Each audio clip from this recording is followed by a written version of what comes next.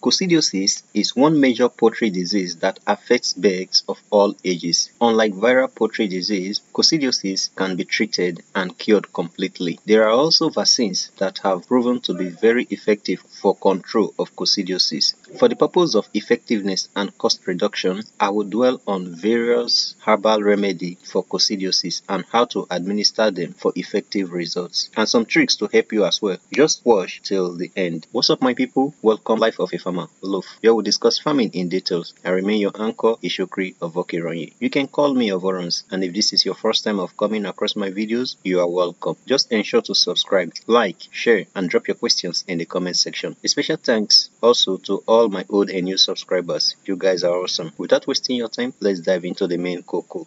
Coccidiosis, also referred to as cocci, is a major threat to poultry farmers, most especially in broiler production. It could be frustrating to control, as even after medication, in less than a week, you see its symptoms again. Before I go in details, I will tell you one major trick which I termed trick number 1. And don't forget, there are also tricks which I'm going to reveal in the course of this video. But for the trick number 1 I use on my poultry beds to control it is to ensure that the litters are always dry, and I make sure to scoop out any wet litter. If this is done, you are on the way to reducing cocci infection. Follow through, because I will unlock some other tricks which have helped me a lot. But first, what are the signs of coccidiosis in poultry? The signs and symptoms to look out for confirmation of cocci among your flock are that in young chicks, they are likely to have dropping of feathers accompanied by ruffled feathers. Birds will stay off feed, and there will be diarrhea that will be watery or sometimes even bloody. Birds will reduce the rate of water consumption, and they will also have weight loss. So at this stage now, if it is not treated, you begin to notice mortality which will occur in numbers. All these can be avoided. The best approach is to prevent it rather than finding cure, which will make me to tell you the trick number 2 that works effectively.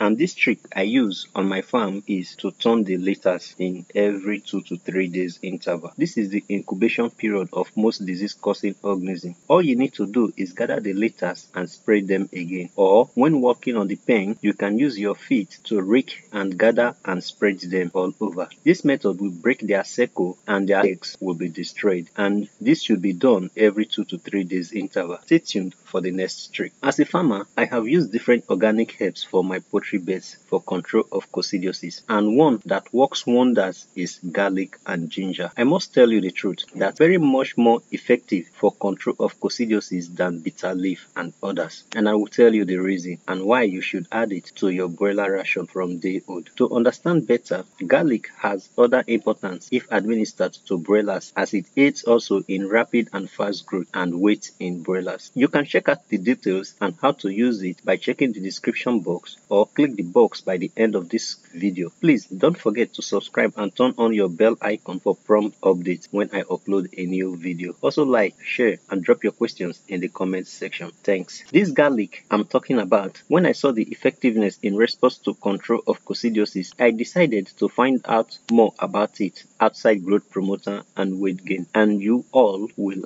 agree with me that the mostly used drugs for cocci are the amprolium and the sulfur. And this sulfur that we are talking about, they are also present in large quantities and in different forms in both garlic and ginger. No wonder they are very effective in control of cocci. At this point, I will drop trick number 3, which is to make sure to always remove the litters after administering treatment for cocci. This is to break the chain of subsequent reinfection after treatment. Don't fast forward yet and don't end the video, because there is a 4th trick, and also I will tell you how not to use it. Now, let me give you details on how best to use garlic for effective results. And here are the steps. Step 1 is to start as soon as possible. To get the best from garlic, make sure to crush it. At the start, I will recommend that you use 1 clove to 4 liters of water, and you can increase it gradually once you notice your chicks are used to it. For instance, you can then use 1 clove to 3 liters of water, and thereby you make it to be 1 clove to 2 liters. And lastly, 1 clove to every 1 liter of water. That is when they are very used to it. Then step 2 is to make sure not to allow your garlic water to exceed 24 hours, meaning you have to replace it once it's 24 hours because the effects of crushed garlic weakens after 24 hours. Then step 3, make sure to give your birds 3 to 4 days in a week for better results. You can also add some quantity of ginger along with the garlic. For best results, it is better to start with them at day old